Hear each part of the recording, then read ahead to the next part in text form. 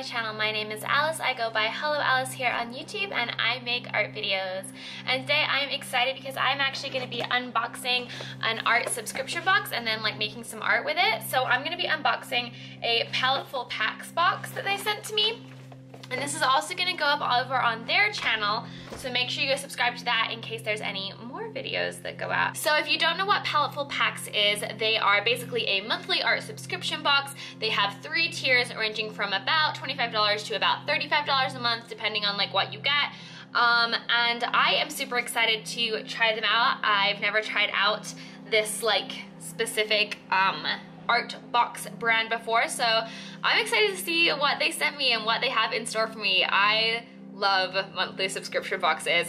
They're so much fun. So let's dive right into it. Okay, so inside there is this cute little like corrugated, what is this stuff called? Like, I don't know what these things are called, but you know, you like use them for presents and stuff. It's nice, it looks nice. Oh my god, I'm like really excited. I love subscription boxes. Okay, so the first thing that I see is a 12 set of Pentalic metallic colored pencils. I'm super excited about these. Oh my gosh. Pentalic is like a pretty good brand. It says excellent for use on dark paper, used to add highlights and depth to traditional colored pencil drawings. Pre-sharpened wood case pencils with strong break resistance 3mm lead. So, and it's in like a metal tin, which is nice. Okay, so the first thing that I see after those metallic color pencils are these. These are the Stabilo Carbothello pencils. So these are pastel pencils. And also normally these boxes have like a little sheet to tell you like all of the stuff that's in here, but this got sent a little bit early so that I could make this video before I went on vacation. So I don't have that with me, but these are pastel pencils and they are in such, I love these colors. They remind me of summer. I'm excited about that. Okay, next thing that is in there is a Faber-Castell Pitt Artist Pen. I love the Faber-Castell Pitt Artist Pens. This is in 1.5 and it's in blue metallic. Look at that. That's exciting. Ooh, I'm excited to try this. And then a Uniball Signo white pigment ink gel pen in broad. You guys know I love these gel pens. I think they're so much better than the Pigma, I think it's the Pigma or the Sakura ones. I really like these. This is like my favorite brand of white gel pen, so good to have another one of those. There is another Pitt Artist Pen, again in 1.5, and this is in silver, so it's like silver metallic. So I'm really gonna have to play with these on some black paper. And then General's Charcoal White. So one thing these all have in common is they're all gonna look really good on black paper. So metallic pencils, white gel pen, metallic pens, and pastel pencils, which makes me super excited about the last thing in here. It's a Pentalic Traveler's black paper pocket sketchbook or pocket journal. This looks so cool. Okay, I need to open this like right now. I don't have any black paper sketchbooks, so this is like really exciting. And I really like the Pentalic journals. I've used them before. So this is 74 pounds. It says perfect for gel, glitter, and metallic pens and markers. It's called Midnight Sketch. Oh my gosh. A new sketchbook? Are you kidding me? This is so exciting. Okay, I'm really excited about all of these supplies, so I am gonna go ahead and start playing around with them. So let's go and see what we can create with all the supplies that were in the June Paletteful packs box. Ah, so excited. Okay, so welcome to the speed paint, and what I'm gonna do is I'm gonna kind of walk you guys through my process and talk a little bit about these supplies as well. So the first thing that I did was I started out by making a page of swatches. I always do this whenever I get new art supplies, is I start swatching them so I can see what the colors of everything is like in reality, and I can kind of play with how well they blend, which is what I did with the pastels. And in this case I could see how metallic and how bright they were against the black paper, and I could start kind of brainstorming about what I wanted to do. So I started out by sketching my image with the gray, it's like one of the gray metallic markers. I thought this would show up a little bit better than graphite pencil on the black paper, which it did, but it was close enough in color to graphite pencil that I thought that it would cover well and work well as kind of like a sketch. So that's what I did, and I decided to draw a crystal cave in this sort of metallic border, sort of Art Nouveau inspired, but not super much, that I could use the silver pens on. And then I also drew this little fox guy, kind of who maybe lives in the cave, coming around the corner towards the viewer. So it's just kind of like a little glimpse in at a scene, and I thought this would be a great use for the colors, the blues and the yellows, and you could really kind of create some glowing, kind of pretty atmosphere with it.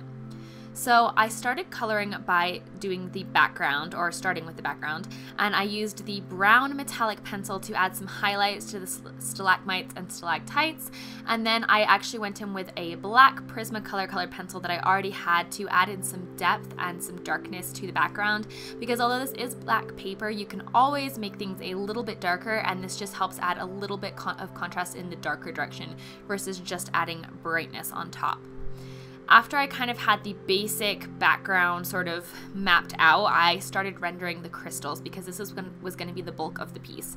So to render the crystals, I used the pastel pencils, and I kind of started blocking out the colors. So I started with the darker blue, then I moved to the mint and to the yellow crystals at the end, and I just tried to vary the colors across the composition, but I also used all three of the pencils in most of the crystals. At the very least, I used 2 different colors to add more dimension and just more interest and create unity. I also used the white pastel pencil to add in these bright highlights, and that was nice because it wasn't quite as soft as the colored pencils, so it kept its shape and point a little bit more and was really good for adding in fine details like bright highlights or later on little strokes of fur on the little fox guy. And yeah, I really just had fun with the shapes. Most of them were kind of pointed straight, but some were more clean cut and some were more ragged cut, and I don't know, I feel like that added some good variation. Then I defined more of the cave floor using the black Prismacolor pencil again, and then also the metallic pencils. I also went in with the blue metallic pencil and added some blue to the background because I felt like it was looking a little too warm and I wanted to cool it down a little bit, especially considering the cave will be lit up by the glow of these crystals. Then I wanted to use the smudging capabilities of these pencils, so I layered them down around the edges of the crystals and smudged them out to create a glow effect, as if the crystals are glowing in the cave and illuminating it with their crystally blue light. After that, I moved on to doing the fox.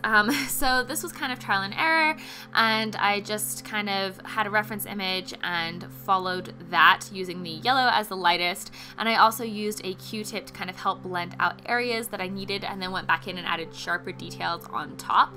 I think that's really helpful when working with pastels, is you don't want everything to be super smudgy, and you don't want everything to be super sharp. You want to have contrast. I added in some details with the metallic pencils around the eyes and the nose, and again used my black Prismacolor pencil a little bit to add some darkness to there as well. And then I made the fox glow as well, because I figured that if he lives in those caves, he would probably glow as well. Like, you know, I feel like they all glow, and there's this whole community down there of glowing creatures and things like that. So after I had the scene rendered, I was feeling really excited about it, and I added in this silver border. And when I first started applying this, I was super excited. I just kind of drew it out using circles and lines, and then kind of like let my imagination go wild.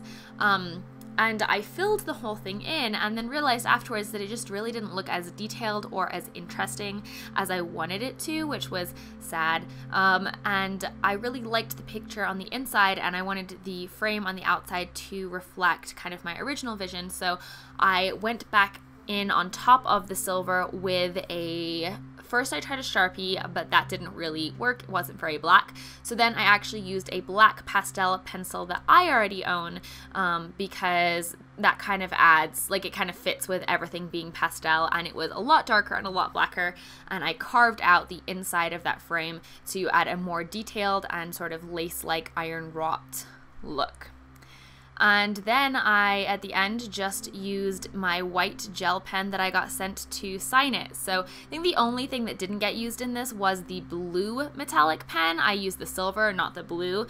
I thought about adding the blue as well, but I thought it might be overkill, so I figure it's the same as the silver, but I did swatch that one, and that one was nice as well. So this is the finished piece that I created with everything that was in the Paletteful Packs box. I actually really like it. I think it came out really cute. I like my little glowing fox, even if he's not like the best drawn fox ever. I still like him, and I like the color scheme, and it was fun working with pastels. I never work with pastels, so I'm really glad that I got this box because it pushed me out of my comfort zone of paint and wet media into something completely new. So that's pretty much it. I hope you guys liked this video. Let me know what you thought down below. Go to the website www.palettefulpacks.com to check it out. Subscribe if you want fun art supplies in your mailbox every single month. I know I always love getting stuff in the mail. It's like a little present for myself. Yeah, let me know what you thought about this video. If you guys have tried Paletteful Packs before, I would love to hear your opinions on just art subscription boxes in general. And that is pretty much it for me. If you like this video, don't forget to give it a thumbs up, subscribe if you'd like to see more, and hit the notification bell to be notified whenever I upload a new video. I do upload new art videos every single Friday, and that is pretty much it. So thanks so much for watching, and as always, have a great rest of your day. Bye guys!